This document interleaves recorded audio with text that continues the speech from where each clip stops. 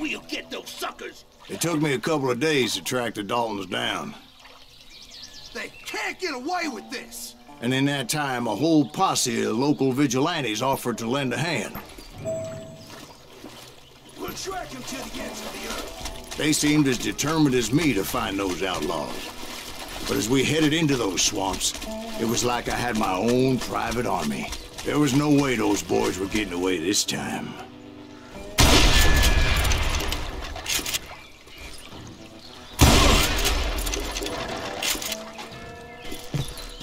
It was early fall, right? Beautiful time of year. At least you had the weather on your side. Not by my recollection. It was damp and foggy as hell. It was tough to stay on a true course. So we kept an eye out for landmarks. It was autumn. The maple trees were in full color, red as blood. The rains that year were torrential, so the whole area was flooded. The vigilantes had spread out wide, and pretty soon I couldn't see anybody.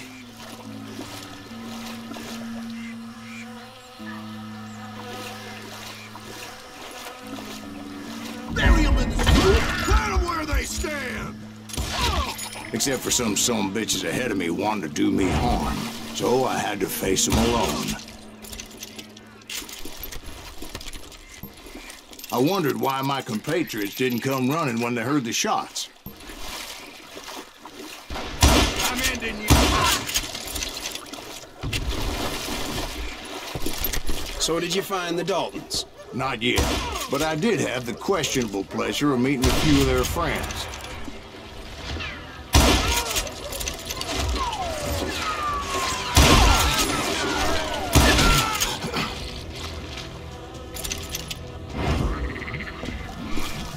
The boys had established quite a reputation by that time, so they attracted all manner of riffraff to their cause.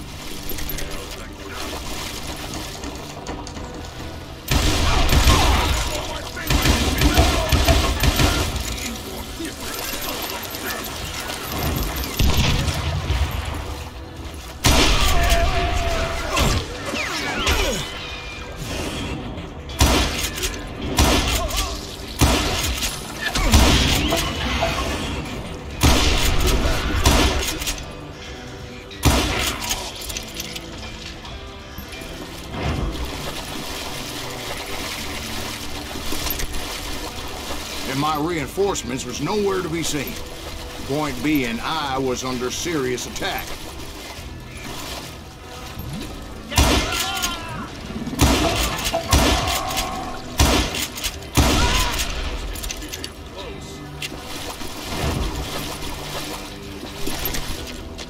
Show yourself!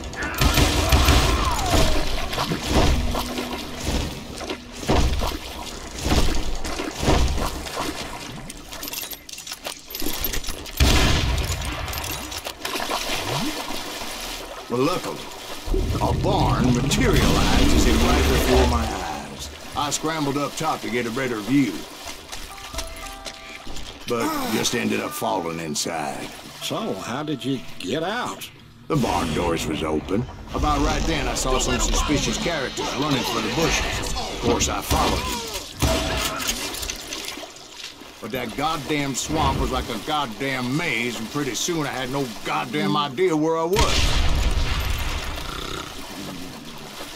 Steve? So I just started walking, and pretty soon, Steve? Steve! Huh? Oh, no, I'm listening. Indians surrounded me from all sides.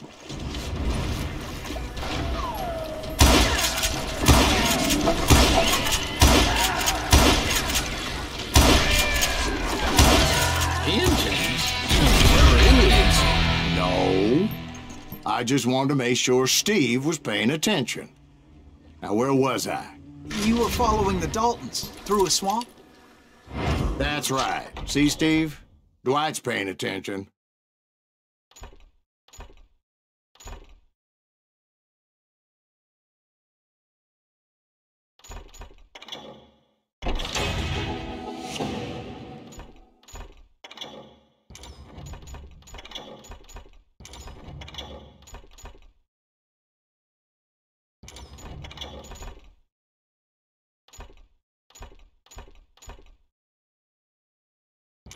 Oh, I'm listening. I was just resting my eyes. So, where was I? The Daltons. Right. See, there's a reason so many outlaw gangs are made up of brothers. Being a brother is a very sacred thing. It's a bond like no other.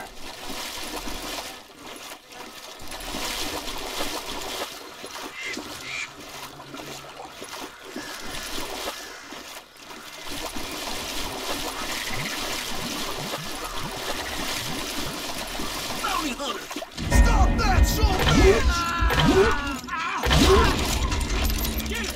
So did you ever find the damn Daltons? Not yet, but I did find a few of their cousins. You Kansans breed like rabbits. More Smiths or Heimhoffers or who knows what. But hell, what's more important than family? I bet Ben knows what I'm talking about.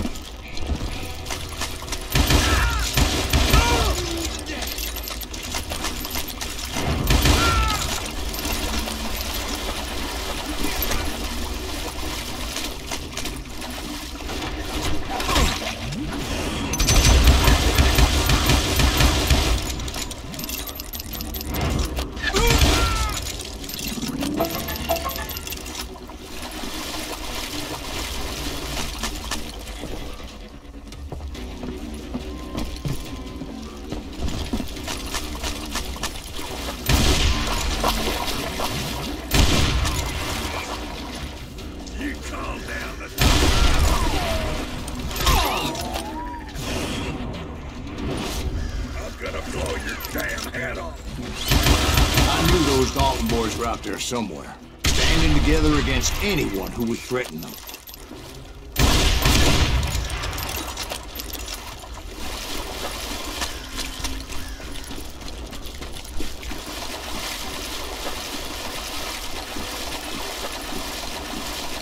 And that's when I saw it. A goddamn steamboat. A steamboat in a swamp? Yeah, Steve, but this wasn't much more than a wreck, really. But how'd a damn steamboat end up in the swamps? Guess it floated off during the flood of '89. Now, was it a stern-wheeler or a side-wheeler? What? Does that really make a difference, Steve? It was a steamboat with a goddamn army on board. It was then that a fusillade of bullets come raining down from on high, and those vigilantes who accompanied me weren't anywhere to be found. But among those men that were shooting at me, I thought I saw some familiar faces.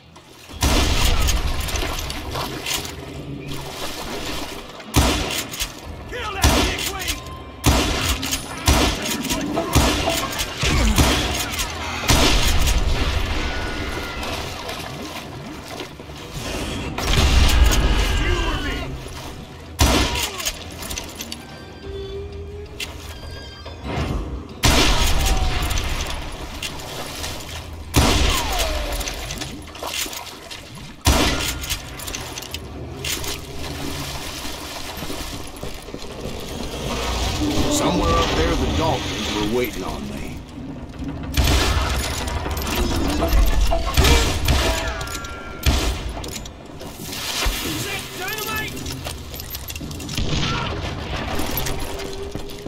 Sounds like you don't give up too easy. That's the kind of man I am, Ben. I set out to do something, I do it. Surrender just ain't in my nature. Plus, I'm stubborn as hell.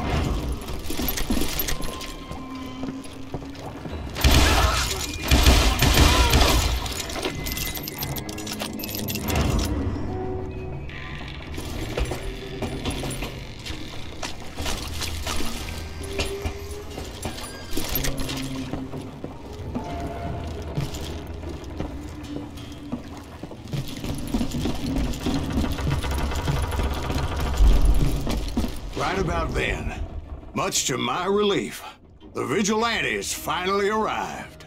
Their leader motioned at a cabin in the middle of the top deck, pointing me directly at the Daltons. I finally had them, after months of dogged pursuit. It turned out that they had me. Take him out! I'm sending you to hell!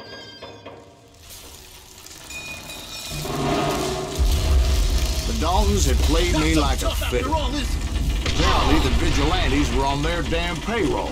They didn't just want to shoot me. They wanted to burn me alive.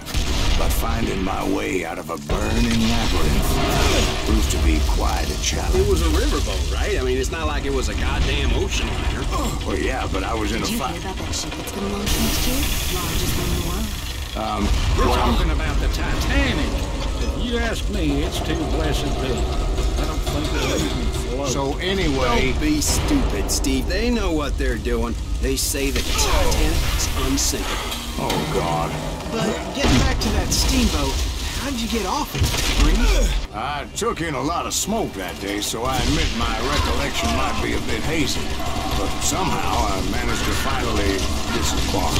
It was time to settle this once and for all.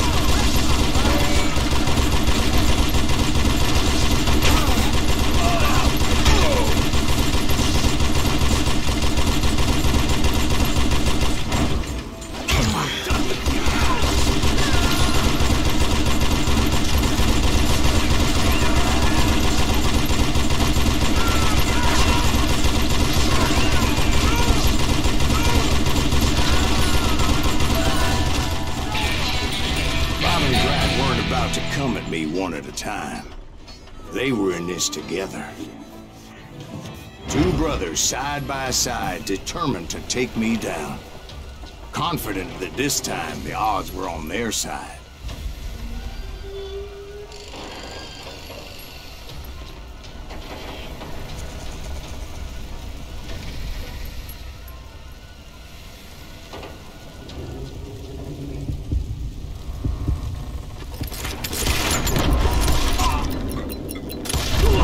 They got it wrong. A sad end for those two. If they'd only known that Emmett was still alive despite his wounds. Paroled 14 years later, he moved to California and sold real estate and lived off the legend of that fateful day. And the tragic death of his two brothers.